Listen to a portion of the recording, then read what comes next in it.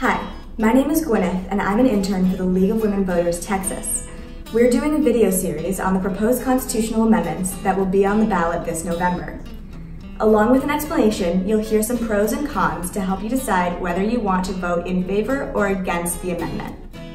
The proposed amendment would allow law enforcement animals to retire and their former handlers or other qualified caretakers to adopt them with no fee. These animals are currently considered property of the state, which means they must be sold and can't be adopted without a fee.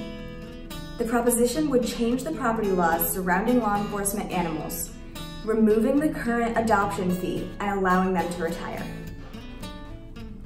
1. The proposition would ensure the well-being of law enforcement animals in their later years by allowing them to retire. 2. The proposition recognizes the bond between law enforcement animals and their handlers and would remove the fee for former handlers or other qualified caretakers who generally adopt their own retired law enforcement animals. 1. The proposition may cost the taxpayer money, as an auction would raise more money than the free adoption of a law enforcement animal. 2. People who do not view animals as property may dislike the phrasing of this proposition. I hope I've helped you make an informed, educated decision. See you at the polls and check out our voter's guide at lwvtexas.org or vote411.org for more information.